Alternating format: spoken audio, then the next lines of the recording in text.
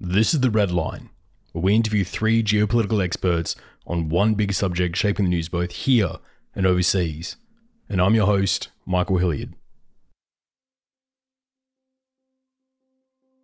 I spent a number of years as a broke musician, living in various share houses around the place.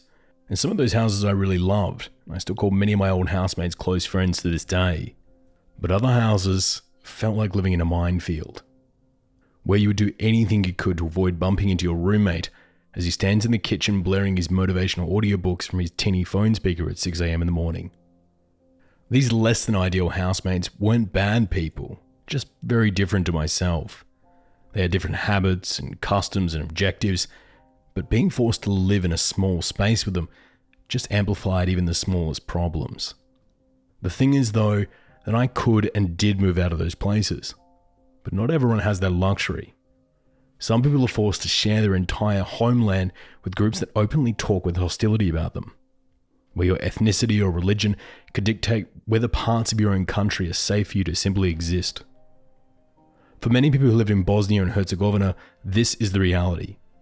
The country is a microcosm of tension inside a region famously known for tension, and is the site of some of the worst mass killings Europe has endured since the end of the Second World War. Your status as a majority Muslim Bosniak, or a majority Catholic Croatian, or a majority Orthodox Serb can decide who you're allowed to vote for, which countries support you, and which countries actively arm and support others who seek to hurt you. It can decide what school you go to, what neighborhoods you live in, and where you can work. But this solution is still better than what they had. Before the Dayton peace agreements, fighting and shooting in the streets had become rampant, and the worst of people came out in droves. But to stop the killing and the fighting, NATO intervened, and depending on who you ask, either negotiated a ceasefire to save lives, or imposed their vested will upon a sovereign nation. For research on this piece, I contacted friends and colleagues of mine from both the Bosnian, Croat and Serb areas of Bosnia, and I asked them the same few questions. And depending on where they're from, the answers, even the pages of history, would be completely different. All anyone could completely agree on is that the trust in their fellow countrymen is rapidly draining, and the echoes of the brutal conflict seem to be moving into its place. So how did we get here? Why does Bosnia have 3 presidents? Why are outside powers trying so hard to keep a lid on Bosnia? And what happens if we leave this situation unchecked? Well, for that, we turn to our first guest. Part 1. A Piece in Pieces. So essentially what we're dealing with is a post-conflict situation in Southeast Europe, in the Balkans. There was a very bitter and bloody war in the 1990s, and that led to the creation of what we see now, which is a rather complex power-sharing agreement that was reached between the 3 main peoples of Bosnia-Herzegovina. So the largest single group are the Bosniaks, who we used to call Bosnian Muslims, who are just over about 50%. Then you've got the Bosnian Serbs, who represent about 30%, and then you've got the Croats who are around 15%, and then you've got a few small other, but those are the 3 main groups that sort of exist in the country. And we have a situation where relations have got steadily worse in recent years, to the point now that there's a real sense of concern that we could be looking at resumed conflict. James Ker-Lindsay is a visiting professor in the School of Politics and International Relations at the University of Kent, as well as an associate for the London School of Economics and Oxford University. He's also the host of the amazing geopolitics YouTube channel, James Ker-Lindsay, and I'm very happy to have my friend James on the show today. The 1990s were really focused, if you like, on the Balkans. These conflicts that we saw, that, Bosnia was the most bitter and brutal of those wars, but we also saw fighting, of course, in Croatia. And then towards the end of the decade, we also had the fighting in Kosovo and the NATO bombing there. But the world moves on. And what we saw, of course, in 2003 was there was this dramatic shift in the Middle East with the US invasion of Iraq.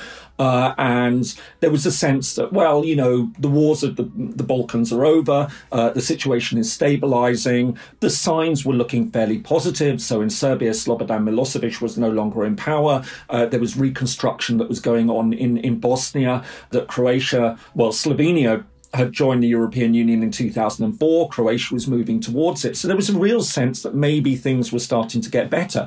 And so there was this drawdown in terms of numbers of troops, of peacekeepers, but also, a sense of political direction, shifted very much. And then things started to go wrong, that, the progress that had been made started to slow down and in many cases actually start to reverse. And so, that again is how we got to the situation that we are now. How the nation of Bosnia functions is incredibly complicated. The country is divided into roughly 2 separate entities, each one having about half the land, with these entities serving the 3 different people groups. The first being the Federation of Bosnia and Herzegovina, and the second being the Republika Srpska. Most of the ethnic Serbs live in Srpska, and the Croatians mostly live in the Federation areas. There is also a small Brčko district in the north, which is not part of either of the groups and tends to govern themselves. But for today's story, it's not going to play a central role, so let's not complicate an already overly complicated country, because we already have enough complications when it comes to the leadership of Bosnia and Herzegovina. When it comes to the entire country, its leadership has 3 presidents at any time, a Serb, a Croat, and a Bosniak. And on top of them is a court of the High Representative, which is supposed to oversee and mediate the 3 presidents in a highly decentralized country. This is one of the most complicated forms of government anywhere in the world, and it was set up in the peace agreements to be this complicated. So why did Bosnia and Herzegovina choose to go for this incredibly complicated system? At the end of the peace talks, why wouldn't they simply just allow Srpska to join Serbia and allow the Croatian parts to join Croatia? This is in many ways a degree of reflection of facts on the ground at the end of the fighting in 1995. We got to this situation that Bosnia had collapsed, that this very bitter war had broken out. Now people will get very unhappy if you call it a civil war, because the Bosniak position is that this wasn't a civil war. This was about manipulation from Serbia and from Croatia. So they would call it an interstate war, and as with so much in the Balkans, this is obviously highly contested, but the reality is that we ended up with this situation where these 3 groups were fighting against each other. In early 1994, the United States was able to broker an agreement between the Bosnian Croats and the Bosnian Muslims, and they created their own entity called the Federation, which has a number of cantons, and that's, it's incredibly complex, this sort of power sharing agreement you have. But of course, the Bosnian Serbs who'd broken away and were trying to secede and unite with Serbia had created this own entity of their own called Republika Srpska. And by the time we got to the summer of 1995, we had the horrific events in Srebrenica, which really galvanized international attention. And I think there was this sort of sense that something really has to be done now to put an end to this. And at that point, the Bosnian Serbs basically held half of the country of Bosnia, and the price of getting a peace agreement was to cement that. And so this is what we really in many ways see. It's a reflection of the facts on the ground when the war came to an end 25 years ago. And of course, that has always been a great source of unhappiness for the Bosniak community. They say, look, we're the largest group. Half our country is held by the Bosnian Serbs. They don't really want to be part of our country, but we've given them the autonomy. And there are, in fact, a lot who now challenge the existence of Republika Srpska. You'll hear many people say, but this shouldn't be allowed. It's a product of genocide. And that in its own way is stoking a lot of the, what we're seeing at the moment, is because Bosnian Serbs are saying, well, you're talking about abolishing us, so we want to talk about breaking away.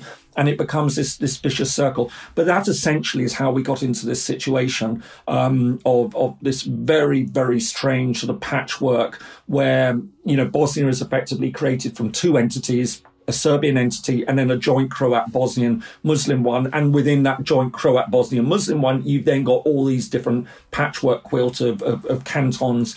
It has an inordinate number of ministers and prime ministers and first ministers. It's really, really quite incredible when you start to break down as a result of this rather complex power sharing agreement that was created. So in some of the international analyst circles, there tends to be two types of opinions whenever the Balkans comes up. One group of analysts would say that we should relook at the lines on the maps and we should adjust everything in the region to match the modern day situation on the ground ethnically, meaning Serbs would live with Serbs and Croats would live with Croats.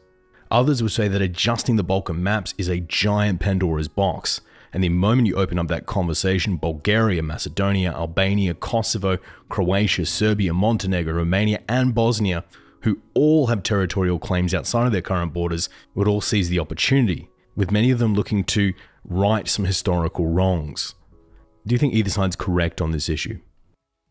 It gets quite complicated because, of course, there are very different perspectives on we mustn't touch borders. So the position that the European Union and the United States will say is we mustn't touch borders. But of course, what we see is that the Serbs say, but that's absolutely hypocritical because you've already done that. You were quite happy to see Yugoslavia disintegrate. So we can put the argument, well, look, in actual fact, it's considered a process of state dissolution. And they would say, well, that's just nicety. It was collapse. It was secession, and that was permitted. But then you wouldn't let Bosnian Serbs and Serbs living in Croatia secede. But then you let the Kosovo Albanians do so.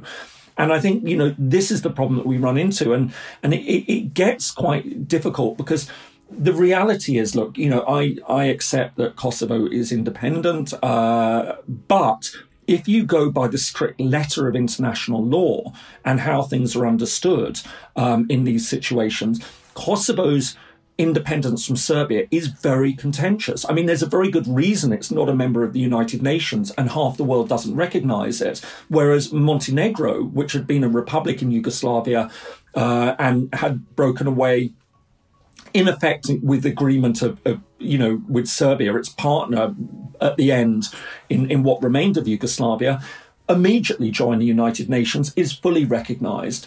And so I think this is the problem we have, that, when we talk about, we mustn't change borders in the Western Balkans, for many Serbs in Bosnia and in Serbia proper, they would say, but that's just absolute hypocrisy. You've already done it. But of course, if it's something that in any way is going to benefit the Serbs, then you're not going to do it. So it becomes a source of, in really, a lot of grievance. And I think that sometimes, if we're to be really honest, we haven't really taken that on board. Now, I mean, look, we can go back and we can discuss the brutality of the Milosevic regime. That's not in question. But if you start to sort of look at how things unfolded and how we understand international law, it becomes a very, very complex picture. And that we have already broken one of the cardinal rules of territorial integrity of states. And so, the Serbs, again, would come back and say, but you were fine to do it against us, but, you're not fine to do it for us. So, yeah, it's complex, but one can start to understand where the grievances lie. But how we then deal with it is a very, very difficult question to answer in its own right, because there is this argument that, we've got past that phase now where we want to change borders. So now it's a political decision not to do it. And to be honest, it's not a political decision I think necessarily makes a lot of sense. There was a possibility a few years ago of readjusting the boundary border between Serbia and Kosovo. And that was something that, because this argument that these borders are sacrosanct, had taken hold in European and to an extent in Washington, was put off the table, this idea that you could change these boundaries. And I actually happen to think, like a lot of people, that this might have been an option to explore. But because there were a lot of people who said, but if you do this in Kosovo, then it's going to affect Bosnia, it was pushed off the table. And all it means now is we've still got an ongoing problem between Serbia and Kosovo, which I think needs to be solved, and the problem of Bosnia. And to my mind, we don't solve Bosnia until we've solved Kosovo. So if we can't solve Kosovo, we're not going to solve it. It's just welcome to Balkan politics. Well, the reason this is all coming to a head at the moment is because of one man, Milorad Dodik. Can you explain who Dodik is and why he's become a major part of this new complicated chapter in Bosnia? So Milorad Dodik is the leader of the Bosnian Serbs. He was president of Republika Srpska for a long time, and he's now the Serb member of the tripartite presidency that exists in Bosnia and Herzegovina. So as I said, at the end of the war, they introduced a rather complex power sharing agreement, and that gives Bosnia this three-person presidency. And so Milorad Dodik sits on that. But he is considered to be a hardliner, a nationalist, and that, in recent years, he's been making a lot of comments and statements towards the effect of, I want to look at secession for Republika Srpska. And that obviously has been causing a lot of unhappiness. A lot of Bosniaks, again, are really, really, opposed to the thought of Republika Srpska breaking away. They see it as illegitimate anyway, but, secession is just beyond the pale. And in many ways, Dodik knows this, and he's been playing on it. But what we've seen is, in the past 6 months, is a dramatic turn of events, a negative turn of events. And it's quite complicated, and it essentially revolves around the Srebrenica genocide, which many Bosnian Serbs are very unhappy about being cast as a genocide. They feel that, one, it wasn't. They also see it as this is something that is being used by Bosniaks and by the international community to beat them and sort of, humiliate them and things. So there's been a growing move amongst many Bosnian Serbs to deny the genocide. And the High Representative, so this international figure who was put in at the time of the settlement to oversee the settlement and make sure that, if there was disagreement between the parties, they would have the power to introduce legislation. They could even get rid of officials if they felt that particular officials were being unruly. The outgoing High Representative, someone called Valentin Inzko, literally in the last, few days, weeks of his term of office, which I believe was 12 years in the end, decided to introduce a piece of legislation outlawing genocide denial and making it punishable by a term in prison. And this absolutely infuriated Dodik and, in fact, infuriated most Bosnian Serbs. And so Dodik, having been talking for a long time about the possibility of secession, now started to say, you know what, I'm actually going to repatriate powers. You have overstepped your mark as High Representative, so I am now going to start reversing a number of the decisions that you and your predecessors made and repatriate powers to Republika Srpska that we'd given to the centre. So, for example, this includes tax-raising functions, certain judicial functions, intelligence, but most controversially, he actually said that he was going to recreate a Bosnian Serb army. Now, one of the great, if you like, advantages or great gains that we saw after the Dayton Peace Agreement in 1995 was eventually the integration of the Bosnian Serb army into the Bosnian National Army. And so you can imagine talk of doing that is raising concern amongst Bosniaks that are the Bosnian Serbs planning a new offensive? Are they planning to take matters into hand militarily? And that now is becoming a source of concern. And what we're seeing also is Bosniaks then, more hardline elements saying, well, if this is what they're going to do, we need to be prepared for war again. And so that, again, is feeding a lot of this real worry that we have now, that we could be seeing things move into a much more dangerous phase.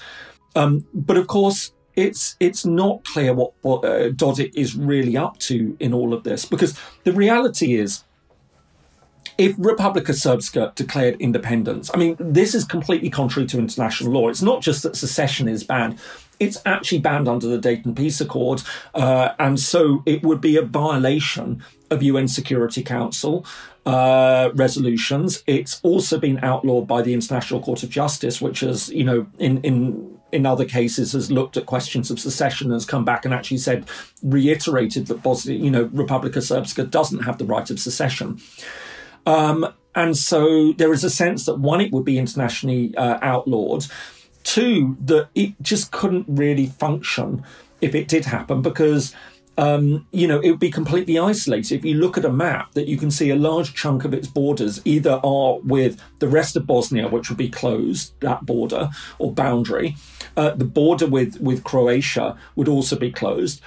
So that would leave Serbia. So people would say, well, of course, Serbia is going to help it, but would it? If there was an international sanctions regime put on Bosnia, then is Serbia really going to want to break that? I mean, Serbia has made a huge progress over the past 20 years in terms of its relations with the West. It's now in the middle of its EU accession talks. It's trying to keep hold of Kosovo. The last thing it wants to be drawn back into is Bosnia. So I think Serbia is looking very nervously at this. But, there is this sense that this is what Dodik is trying to do at the moment. And, this is creating a lot of nervousness because it isn't just talk of secession anymore, that it is in actual fact moves that look as though that's being based towards it. But again, I think that moves towards secession are highly unlikely. Obviously, when it comes to Dodik, we're talking about Serbian nationalism here. But what about on the other side? Are we seeing similar pushes for devolution from Croatian nationalists, both inside Bosnia and Croatia proper? So matters are complicated because, in a lot of conflicts, you're effectively talking about two parties. And that, can be difficult how you balance that. But of course, in Bosnia, it's more complicated because it goes three ways. So the Bosnian Croats are obviously a lot smaller in number than the Bosnian Serbs and the Bosniaks. But they too also feel aggrieved. So they look at the situation, they say, well, look, the Bosnian Serbs have got their own entity, but we're forced into this very unhappy marriage of the federation with the Bosniaks. We're significantly smaller. We would like our own entity. And so that's become a point that they've been very unhappy. I mean, it gets more complicated than that because they also argue that the Bosniaks were able to, if you like, gerrymander the election of a candidate for the Bosnian Croat member of the tripartite presidency that they don't actually feel is a legitimate representative of their interests. It gets very complicated as to how sort of Bosnian electoral politics works. But essentially, they would say this isn't somebody that we see as representing our people. So we have also these tensions. And I think what's become particularly interesting is that we know that the relationship between, the Serbs and the Croats hasn't always been easy. But there seems to be signals that in the case of Bosnia, that there's common cause developing. And that, the Bosnian Croats and the Bosnian Serbs are talking with each other, cooperating with each other. And this obviously is making the Bosniaks even more nervous that they feel they've been caught in a pincer movement between the two. And so that in itself is also ratcheting up tensions at the moment. So Bosnia really, again, it's an incredibly complex case. And it's also the fact is that you're trying to maneuver all these different parts. And you might be able to solve a problem at a bilateral level between two of those parts, but then you throw it out of kilter on the third one, which just makes it all the more difficult to try and manage.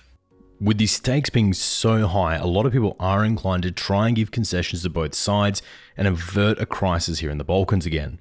But do you think appeasement would actually solve this problem? Or do you think the loud nationalists on both sides would get a win and that would just set the stage for the next argument next year?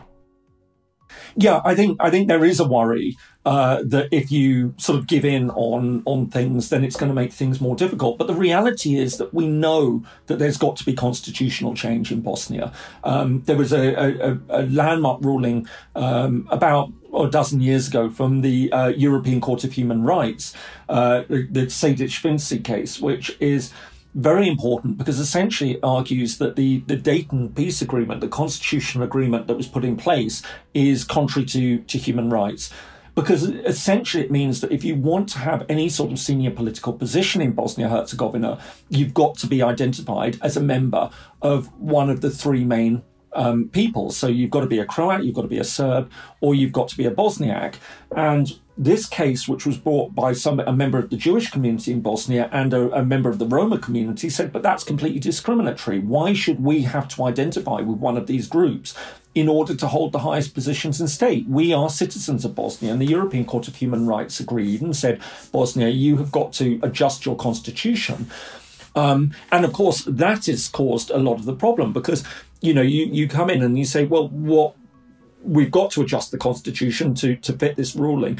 And then everyone wants to bargain and says, well, look, if we're going to give in on something, what are we going to get in return?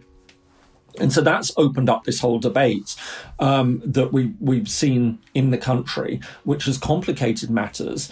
And so this is now taking us into this situation at the moment where how do we fix all of this and, sort of put it all back in, try and deal with these fundamental underlying problems, but do it in a way that we can see some sort of movement forward and taking the country. Because the key task in all of this, and people might say, well, why is this so important anyway? I mean, Bosnia cannot proceed with EU membership unless it's seen to be in compliance with rulings of the European Court of Human Rights. This is incredibly important. This is fundamental to joining. So this is why it's so important that it meets all of this. But this has become a complicating factor in this whole story and why we can't see much progress being made on the talks. But what we can say in all of this is that there needs to be some bargaining.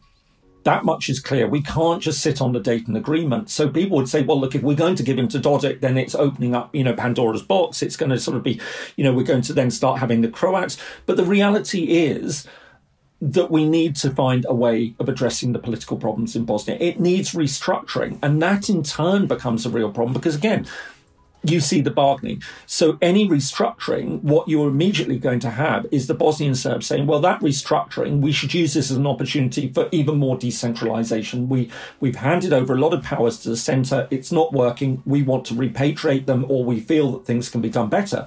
Of course, the Bosniak position is everything's failing in Bosnia because there's too much autonomy for Republika Srpska, or they've got too much control at the centre. We need to centralise power, especially now that we're a majority and things like that. So that thinking's coming in. So it becomes really, really complicated. So one can say, yeah, look, are we giving in to Dodik's threats? Yes. Is that good? No. But at the same time, recognising that, something has got to change, and he's probably making his pitch as to what he wants to see in all of this.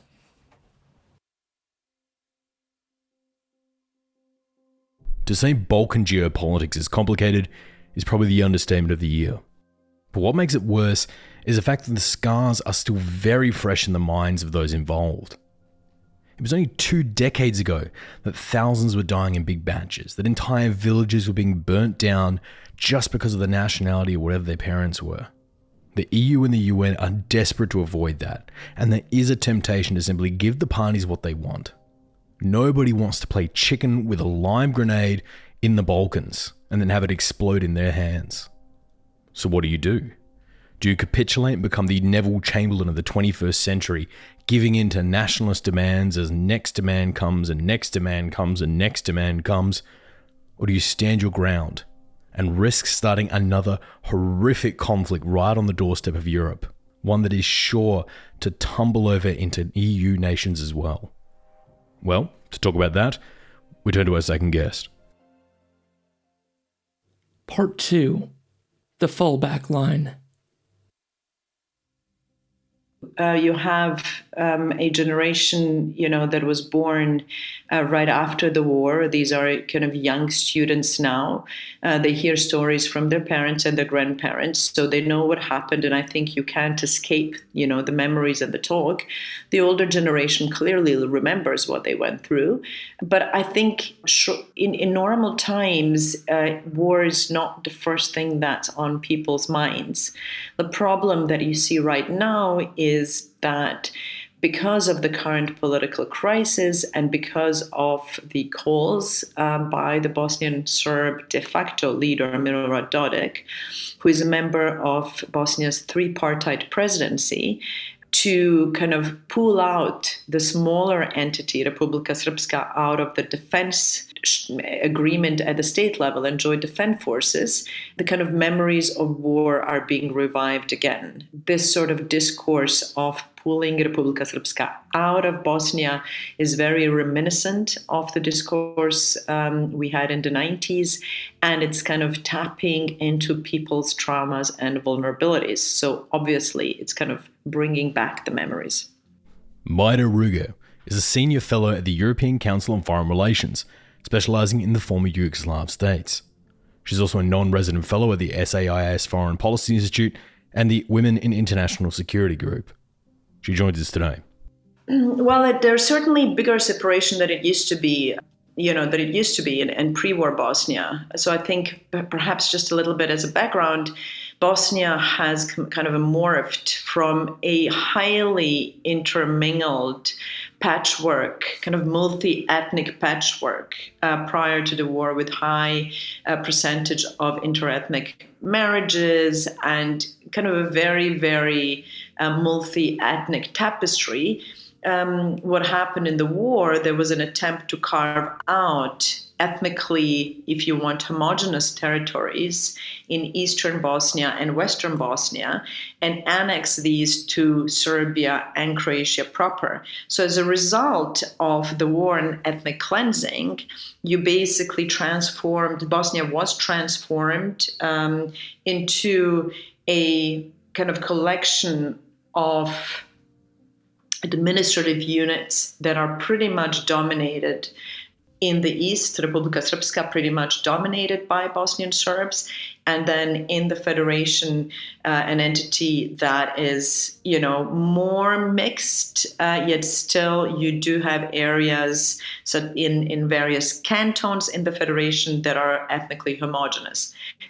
So Dodik has put forward his proposal to pull the ethnically Serbian troops who are deployed in multi-ethnic units throughout the country all back to the Srpska areas and form units of purely Serbian forces, with ethnically Serbian units guarding the boundaries between the Republika Srpska and the rest of the Federation. Would this be the beginning of internal hard borders inside of Bosnia if it were to go forward? No, absolutely not. I think, and this is what I say in every single discussion, we need to define what this crisis is not about. It is not a bottom-up phenomena. It is not some sort of a conflict between groups and desire by populations to separate. This is a very, very much a top-down phenomena where you have a highly corrupt political leader who has, I'm now talking about Milorad Dodik, although he's not the only culprit, but he's at the center of the crisis at the moment. And he is a political leader who has understood that the central government institutions that he cannot control can impose an undesired degree of scrutiny and checks and balances on the affairs in Republika Srpska, which he wants uncontrolled. And so much of this what we're seeing right now is a continuation of his salami slicing tactics to dismantle the institutions of the central government that can impose some sort of independent oversight. And so I think it's very important to separate Dodik's discourse and his real intentions. So when he talks about secession, he's now talking about secession from within. He's talking about pulling out of most of the power sharing agreements at the central level of government and these institutions such as defense forces. What he really is after is something else. And what he's after are issues that he doesn't mention as publicly. So there's a question of state and defense property, large amounts of agricultural land and forestry, as well as defense property that need to be registered with the central government, but that reportedly have been transferred illegally already to third parties, putting Milorad Dodik and his party in a very uncomfortable position. And so much of this is really about kind of resources, dividing resources, as well as then eliminating those institutions at the central level of government that kind of act as independent oversight. And here I'm talking, for instance, about Constitutional Court of BIH and international judges on the Constitutional Court. So we don't hear much of that, but this is part of Milorad Dodik's tactics, is to threaten the kind of big catastrophe in order to get concessions on smaller issues that are really of his interest. And they're not that small, but he's kind of proceeding piecemeal. And are we seeing the Croatian nationalists on the other side pushing for similar reforms for their people? The Croatian Nationalist Party in Bosnia, HDZ, has for a long time been pushing for one specific reform, which concerns the reform of the election model for Bosnia's three-partite presidency. It's a complicated constitutional and legal issue, but what it is basically about, it is about how the members of the presidency are elected through which model, and whether there can be cross-ethnic voting, or whether the votes for the third member of the presidency, which comes from the Croat constituent people, can only be elected by votes in certain areas of Bosnia and Herzegovina, which HDZ, this political party, controls. So as kind of within this kind of big crisis that was staged by Milorad Dodik, which is about, boycott of the central government institutions, threats to secede from within, at the same time, you have the Croat Nationalist Party pushing for the reform of the election law in a way that would really kind of gerrymander the electoral unit for the third member that comes from the Croat constituent people, and which would ensure electoral victory for that one specific political party that holds monopoly in these regions. So you're now faced with a situation where the United States and the European Union have been convinced that unless they give in to some of these nationalist demands, Bosnia is going to kind of slide down further in dysfunctionality and chaos. And so, they're trying to kind of work with the Croats on the election law reform. They're trying to get the Serbs back into the institutions. But so far from what we've seen, they're trying this more by appeasing the nationalist parties rather than signaling to them that consequences for failure to return to government and to actually act constructively will be severe. Surely if Dodik is making these big, bold moves, he must believe he has support to back his statements from somewhere. So is Dodik being encouraged by allies of his in Belgrade and Moscow to stir the pot in this situation? I don't think any of them need to fuel him. Dodik is he has their support, clearly.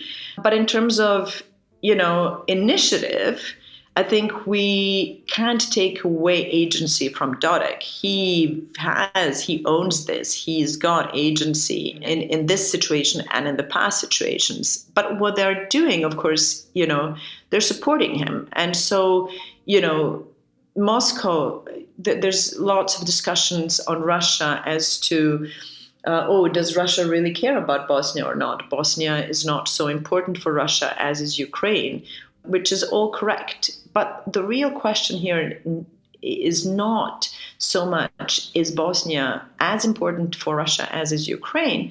But the question is, how come that Russia, even with that little interest in Bosnia, and with that little investment, can implement so much damage and wants to? And the answer here is twofold. First of all, Russia is institutionally embedded in the implementation of the Dayton Peace Agreement and kind of post-war, if you want, state building in Bosnia. It has a seat in the Peace Implementation Council, which is kind of a collection of states that oversee the implementation of Dayton and are kind of almost some sort of a governing board for the High Representative. And so until now, Russia has always been part of the decision-making on the ground. It has very often and almost as a rule boycotted most of the Western initiatives by either abstaining or putting in a little footnote on these resolutions that it's not in agreement, but then by lending political support to Dodik and, there are other proxies on the ground. Russia can very effectively weaken the political leverage of the West. And it has read the mood in the West correctly by also using its veto at the UN Security Council. It has just done so this November when the yearly renewal of the EUFOR mission, so the EUFOR military mission that is responsible for maintaining safe and secure environment in Bosnia, is up for renewal at the UN Security Council every year. Russia can veto this renewal, and it has threatened to do so this year if it does not get concessions from the United States, UK, and France on weakening of the Office of the High Representative. And also by doing so, it has blocked the current High Representative from showing up at the UN Security Council to present his report. So, the question is, why is Russia doing this? And I think the answer is very kind of simple. First of all, Dodik's interests align very much with Russia's interests. Russia does not want to see Bosnia progress towards NATO. And it also does not want to see Bosnia have a coherent and functional decision-making system at the state level that could, for instance, pursue a foreign policy which is undesirable from the point of view of Moscow. Russia here is not really an instigator, but it is a big player giving political backing to Dodik and making it very easy for him to pursue the strategy of obstruction. Dodik and the Serbian nationalists have been pushing for these sorts of reforms for years. So why is this making headlines now? What makes this time different to all the other times the Serbs have pushed for these sort of reforms? This is a very good question. Indeed, Dodik has been threatening with one sort of secession or another since really he took office in 2006, but he started heavily in 2008. And just to understand, for the past, 15 years, he has been always threatening with the worst case scenario, such as secession, in order to get concessions on issues mostly related to the rule of law. So one specific example is kind of in the late 2000s, he has pushed the international actors, who were in charge of making these decisions, the US, the EU, and the OHR, to not renew the mandate of international judges sitting in the BIH court and prosecutor's office that were in charge of investigating cases of organized crime and corruption. And so that's very interesting. Dodik was insisting on the departure of international judges for crime and corruption, but not international judges for war crimes, which already tells you where his interests really lay. And so what is different this time? Well, I think there's two things. The first one is if you are allowed to continue with the salami slicing for 15 years, clearly the piece of salami you're left with 15 years later is much smaller. So the state of Bosnia and its institutions, and especially its rule of law system, has been significantly weakened. It's less resilient than it was in 2008. And so you're dealing with a more difficult kind of situation in which the kind of domestic autoimmune system has been weakened. So that's one big difference. I think the second point is that he is continuing to read the mood in the West correctly. And he's aware that the United States is distracted with many other foreign policy priorities, refocusing to Indo-Pacific. There's multiple challenges coming from Russia, especially concerning the massing of troops on Ukraine borders. So he's aware that the West will, continue to try the quick fix solutions and appease him in a way as it has been doing for the last 15 years. So I guess what is different this time is that you are just dealing with a state that has been weakened, that is less resilient, and that does not really have either internal mechanisms or is blessed with a high-level political attention from outside that would be needed to push back and protect the very few mechanisms of defense that have been left.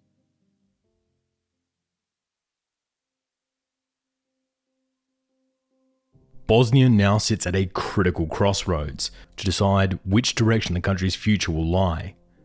And much like almost everything else in Bosnian politics, the answer to that question will depend on who you ask inside the country. If you ask a Croatian Bosnian, they'll suggest the EU is the future. Why just look at Croatia proper? Croatians in Croatia have an average wage double that of Croatians living inside Bosnia. And since joining the EU, there's been a lot of EU investment into the country. Obviously, the EU is the way forward. If you ask the Bosniak, they may have a completely different answer. They may still look towards outside partners like Turkey and Egypt, suggesting that for a majority Muslim nation, other Muslim nations will be more respectful partners and understanding of what they're going through. That an ascendant Turkey may be a smart bet in a world where Brussels and Moscow are looking elsewhere. If you speak to the Serbs, though, they may look towards Russia or Serbia, stating that they're the only nations that will consistently defend them. Whether it be during the Yugoslav wars or even during the First World War, it was Russia who backed the Serbs to the hilt. They would argue that whilst Europe and the US can be wishy-washy on various issues and have long since near abandoned this region of the world, Russia rarely takes its eyes off the ball. Moscow would have troops here in 4 hours if we asked, is what a Serb once told me. So, these three gents, now tied together in the national decision, have to make a choice on which way to go. None of which will be easy to agree upon. So what is the likely outcome? Which way will Bosnia go with its foreign policy? Will Bosnia be able to pursue 3 different foreign policies, or will one just drag the others kicking and screaming? Well, to answer that, we turn to our third guest. Part 3. Kicking the Can. Bosnia is a beautiful, beautiful country with a fantastic capital, Sarajevo, incredible mountains, rivers, skiing, beaches a little bit of a stretch. They must have at least 5 miles of coastline. But it's a lovely, friendly, warm place with a fantastic culture. The downside is that because of history, there are outbreaks of violence when they kill each other. Small numbers of them kill each other in large numbers. And until the differences between them are smoothed over, and that takes a number of factors and the passage of time, I'm afraid we are still in a place where if things go wrong, things will go bang. Tim Marshall is a British journalist, author and broadcaster, reporting for Sky, the BBC, LBC and IRN, specialising in foreign affairs. Having been a war correspondent in the Balkans during the wars and writing probably the most famous contemporary book on geopolitics, Prisoners of Geography, Tim has also gone on to write Shadowplay, all about the Balkan Wars and the struggle for Kosovo. Tim is one of the biggest household names around when it comes to geopolitics, and having been reporting for the front line for years, we are thrilled to have him on the show today. There's 2 real answers to your question. The first is probably the more important. If Croatia effectively annexed the mostly Croatian cultural part, people who identify as Bosnian Croat, and if Republika Srpska became independent and then probably joined itself onto Serbia, thereby changing an international boundary, And there would not be, I'm not sure that the Bosniak area would be viable in any way. The capital is absolutely full of all three peoples. Well, if you've done that, what is then to stop Kosovo joining Albania and then Serbia saying we are not having that because part of Kosovo is still Serb majority in the north? What is to stop the the Macedonian Albanians from saying, well, we want to restart trouble that was caused in 2000 and attach ourselves to Albania?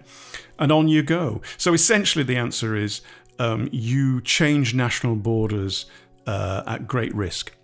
The other answer is simply that Bosnia has not chosen to do that, that it is still just holding together as a viable state, and it has the right to remain so and to remain a country, and it's not for the outside world to dictate to it what it is and it isn't.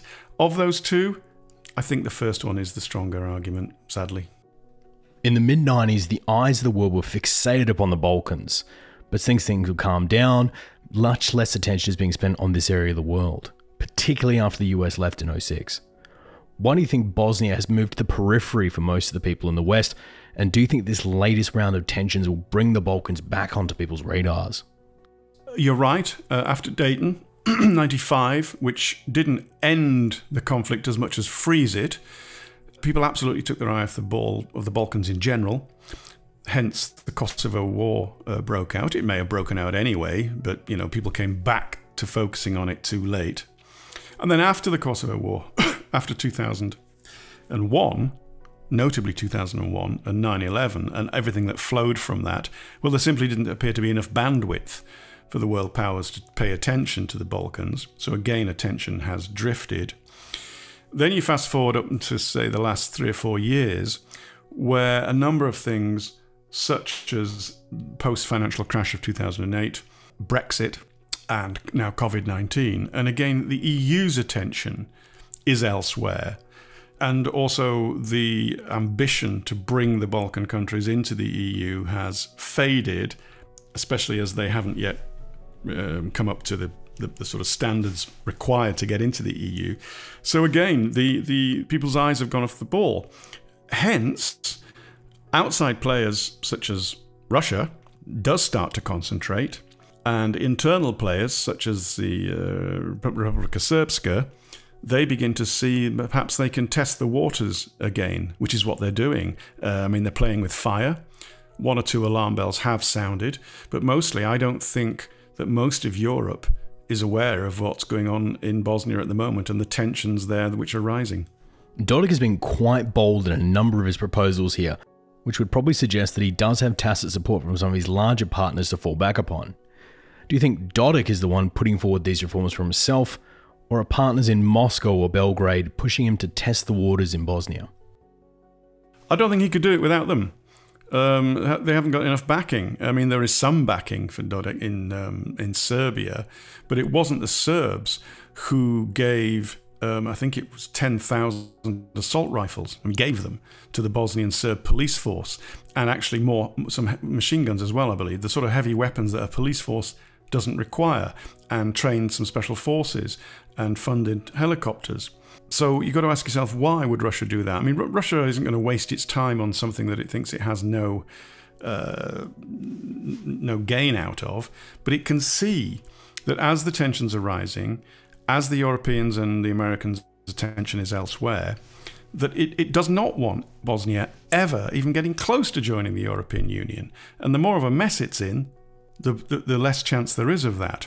And their only entry into that is the Serbian part of Bosnia. So they are getting themselves into that. Why would they miss this opportunity? I completely understand the Russian perspective.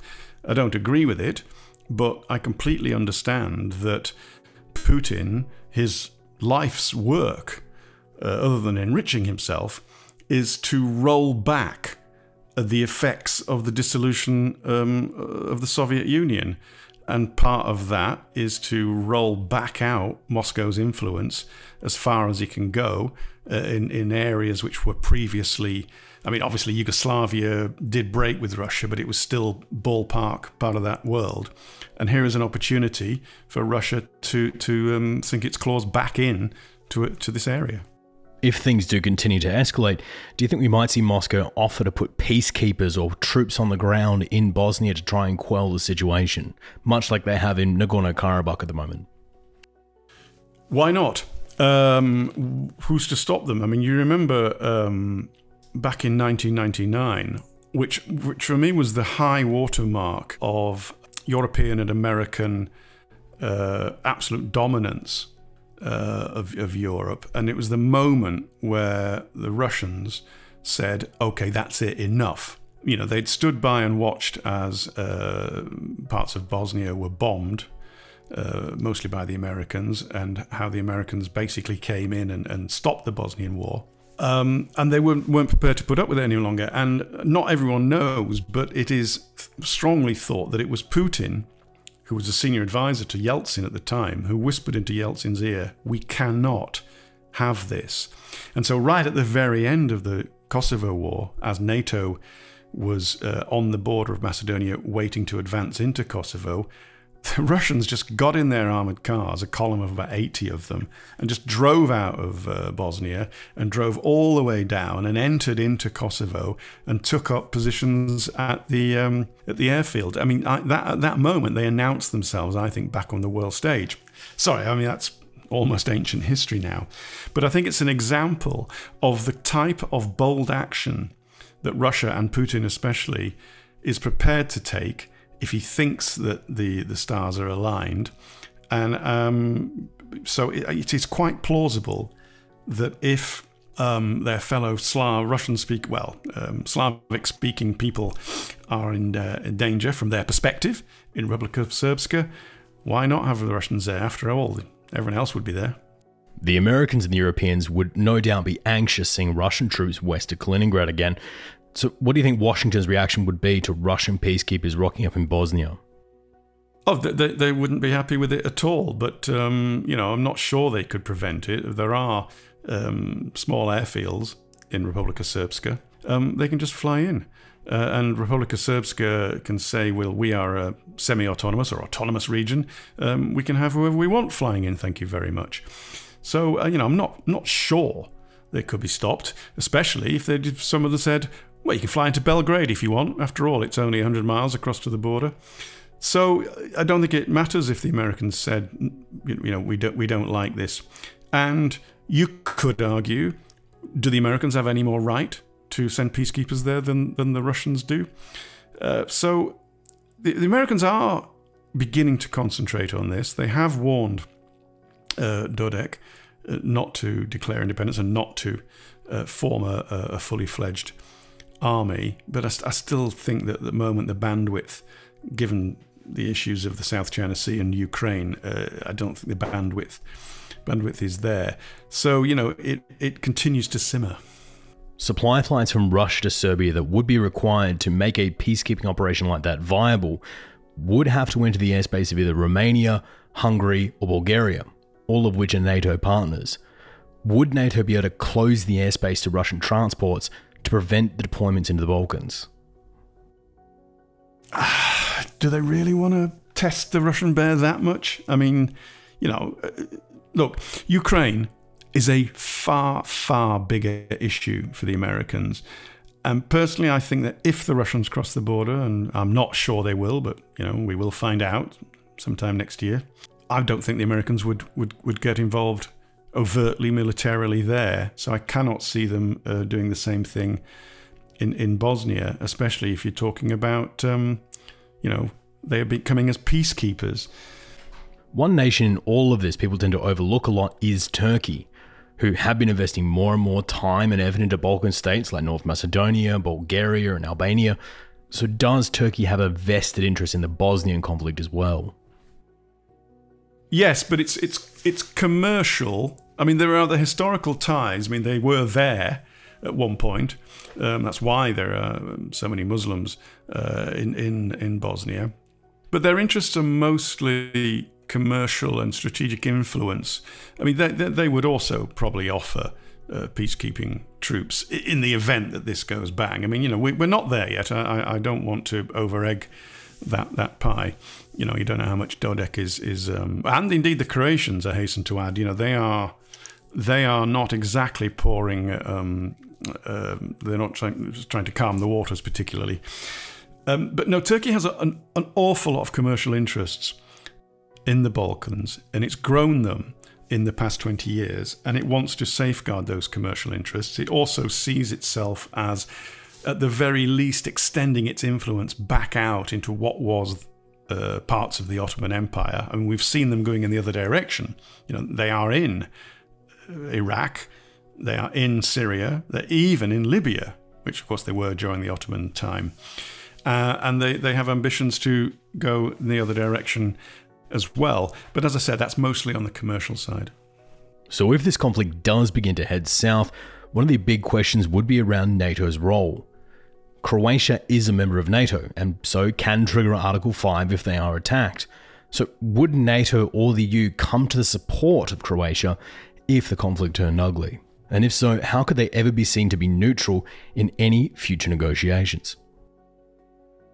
Only if Croatia was not seen itself to be doing machinations to actually carve a bit of Bosnia out for itself. And there are suspicions that is what it's doing. I mean, certainly if Croatian troops got involved inside the borders, I don't think that's any reason for NATO to get involved, because that's not an Article 5 issue. You know, that's not an attack on a NATO partner. In the event, I mean, this isn't going to happen, but in the event of troops in Bosnia invading Croatia, yeah, that would be an attack on a NATO partner, but that's not really a scenario. So if NATO felt that Croatia was acting responsibly and not actually acting in order to potentially further the breakup of Bosnia and then all the knock-on effects that we've already discussed, I think they would support them at the very least politically. The EU would be slightly different. The EU, because of the factions within it, does tend to sometimes take sides. I mean, a good example at the moment is Greece and its issues with Turkey. I mean, France is backing Greece to the hilt, even sent its aircraft carrier down to the Med, to the Aegean last year in support of Greece, whereas one or two other EU countries, you know, are not particularly keen on Greece, and I wouldn't say they're siding with Turkey, but they're not siding with their fellow EU member. I wanted to pose a bit of a frankly not unlikely scenario. If ethnic tensions boil over sometime early next year, and riots do break out in some of the major cities, as they have in the past, how likely would it be for the two groups to turn to their larger partners? So the Republic of Srpska calling to Serbia proper to send troops to protect Bosnian Serbs against the riots, or Croats turning to Croatia proper to send troops to save Bosnian Croats from the riots. And as a bit of an extension to the question, if one country does send troops across the border to act as peacekeepers, will the other feel obligated to do the same? Yeah, if it gets to a certain extent, that is what would happen. But this is cause and effect, and also what is the chain of events. And you'd hope, I mean, I wrote an article recently opening with a provocative statement, deliberately saying, let's send 1,000 NATO troops to Bosnia now. And that's because it's not a great expense to send 1,000 NATO troops, and it's certainly cheaper doing it now than it would be to send 20,000 in a couple of years' time. Because in the scenario that you've just said, riots, okay, that's for the police to put down and control, and then wise heads get round tables and say calm down, and if they don't and they get worse, you've got a problem, because at that point militias begin to form, and then at that point you've got a risk of a gunshot, and once the first person dies you could be up and running. And I'm not sure that the outside forces that are there at the moment are capable of standing between different sides. So why not send people earlier rather than later? If they haven't done that, sent people in earlier, and it has got out of hand, it would be difficult at the very least for the Croats not to arm the Bosnian Croats, and indeed for Serbia not to arm the Bosnian Serbs, either openly or clandestinely. Well, what is stopping NATO putting their troops on the ground at the moment? Well, A, they're not really concentrating. Old Bosnian hands are, and I include in that the former British Foreign Secretary William Hague, who I'm absolutely sure he didn't read my article on the Friday, but I noticed he wrote his column for the Times on the Monday, pretty much saying, let's send some NATO troops in now. So, the people that follow these things, the alarm bells are going, but let's be fair, they're few and far between. It's not the most glamorous part of the world to try to make your career in if you're Foreign Office, journalist, NGO, really. So I still don't think people are aware of the dangers. So that's one reason. Two, there is an issue for people that are thinking about it. Might you make things worse? Might you actually increase tensions? I don't think so. I think you can do it with very little fanfare. You don't have to have a big parade march through town the day you arrive. I think it would be prudent to do that because, again, the scenarios that you and I have just put together, and that's all they are. We're just talking on a podcast when we're not forecasting that this is going to happen. But it is one of the scenarios that you could see. Listen, another scenario. This all calms down. Dodik winds his neck in. The Croats calm down a bit, and they go back to the status quo of it's not really resolved, but we're not going to do anything about it again. To kind of underscore how important it is to project this right, though, if it does go badly and shots are exchanged, how likely are the other Balkan nations that do have territorial disputes in the Balkans, like Macedonia, Kosovo, and Albania, to seize the opportunity while Serbia's tied up and settle some old scores? If there were border changes, either through force of arms or the outside powers pretty much imposing terms essentially on the Bosniaks, because they would be the ones who would be left without a state. I mean, there are Bosnian Serbs who would be quite happy to join Serbia. There are Bosnian Croats who would be quite happy to be part of a greater Croatia. But you'd be hard pushed to find a Bosnian Muslim who wanted to be a member of either of those countries, especially if they're forced to be. So, what are they left with? Virtually nothing. So if it's seen that either by diktat from the outside world or through force of arms that the borders have changed, and I think at that point, that's the sort of thing, I just don't see what is to stop Albania and Kosovo or nationalists within Albania and Kosovo beginning to foment trouble. And indeed, I was there in 2000 in Macedonia. Nobody remembers this because it wasn't Kosovo, which was the year before, which was, the biggest story of the year. It was a little sideshow. NATO came in, clamped it after only a few hundred deaths, and put into place a system which has held. But there do remain people who will be quite ready to rejoin all the militias. There's a new generation of young nationalists on both sides. And the problem is that if they did get going again and they did join parts of Macedonia, which is Kosovo Macedonian, onto Kosovo, and then the whole lot onto Albania for the Greater Albania, at that point, what is left of Macedonia, the Slavic speaking bit of it, that's probably not viable as well. At which point, well, Serbia could well step in and say, perhaps you ought to be part of us. And Bulgaria might want to say in this. And then you're just gone straight back to 1912. If the consequences are so dire, some would argue, why even risk blowing it up? There have been a handful of EU spokesmen who have suggested appeasing Dodik is the safest option going forward. But I'm curious to hear what your thoughts are on agreeing to the nationalist demands. Will it actually take the heat out of the situation, or is it simply just kicking the can down the road?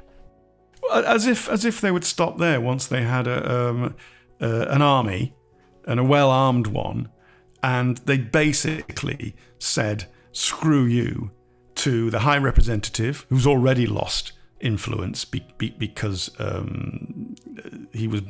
I don't know if you know the background, you probably do. There was the vote at the UN to renew the mandate for outside forces, but there was zero reference to the High Representative. Now, every year for the past 20 years, the High Representative is always mentioned in order to bolster the position, to say this is, everything channels through him. But I think it was the Chinese and the Russians who got it taken out, and the other countries were weak. And so they, at a stroke, they undermined the authority of the High Representative. And so Dodik, having essentially humiliated him, got his police force autonomous, created an army. Moscow, seeing that they've made some small tactical gains, why would they stop there? And my final question, do you think Bosnia and Herzegovina will still be on the map in 20 years' time? I think there'll be a Bosnia and Herzegovina in 2 years. I can't really see much past that because it's a fluid situation. I mean, it's an interesting question, isn't it? Because if you say, will there be a Turkey in 20 years? The answer is almost certainly yes. Will there be, I can pick almost every country in the world, 193 of them. And the answer, you don't have to think very hard, is yes. There are countries in the world where you just can't be so sure. Ethiopia, for example. And Bosnia, I don't think, is in the dire straits that Ethiopia is.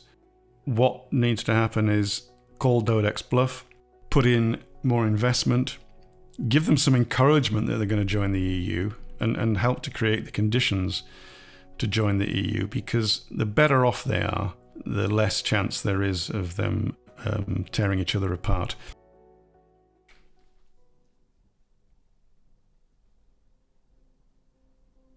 To call or to fold? Should we call Dodik out on his threats? On one hand, NATO has the Macedonia solution. Go in hard, go in fast, stamp out any sparks of violent nationalism. The solution worked. It stopped Macedonia devolving into much the same ethnic conflict endured by its former Yugoslav compatriots. But at the same time, is that NATO's job? If you said yes to putting NATO troops on the ground to defuse ethnic battles, why not deploy NATO troops to Ethiopia? Why not deploy them to Rwanda during the genocide? Why not deploy them to Armenia and Azerbaijan as well? Does NATO have the right to walk in somewhere like Bosnia because Brussels knows best? On the other hand, NATO's absence and a lack of intervention turned Kosovo into one of the worst displays of humanity during the 20th century. Would the 14,000 lives lost in the Kosovan War still be here today if NATO had intervened quickly before the situation became unmanageable? Would the Yugoslav wars have been a much more peaceful intervention if NATO had managed their exit from communism the same way that East Germany or Czechoslovakia had been? This is a moral question, and one that will need to be answered soon. As with each passing day, the rhetoric of the nationalists becomes more and more venomous, and the window for the option of early intervention is rapidly beginning to close.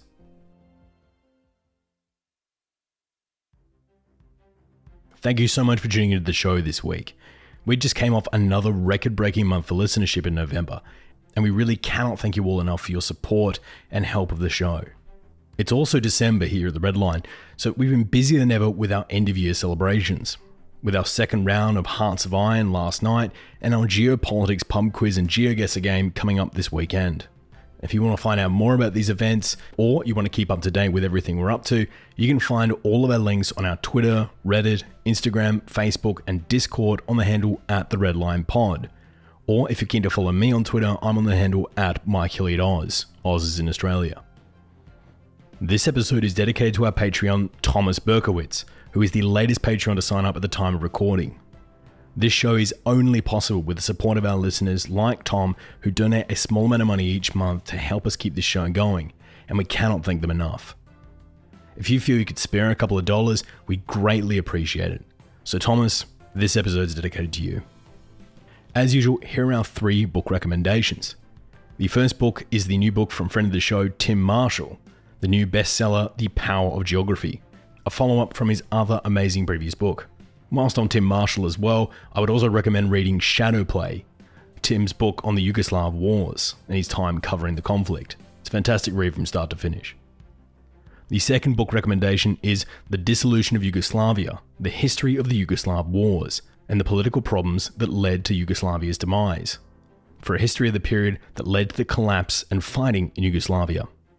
The third is from another friend of the show, Robert D. Kaplan, called Balkan Ghosts, focusing on how the events of the Balkans tend to shape the politics of Europe.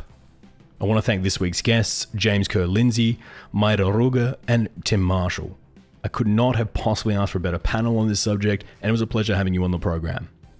Also, I want to thank my staff, Owen Swift, the producer, Daniela Zavella and Perry Grace, our research assistants and writers, Mark Spencer, our second voiceover artist, Joe Hawthorne, our audio cleaner, Marissa Rafter, our videographer, and Nick Much, our field correspondent, as well as our two new staff who joined the team this week, Jonah Gunn and Ross Crabtree.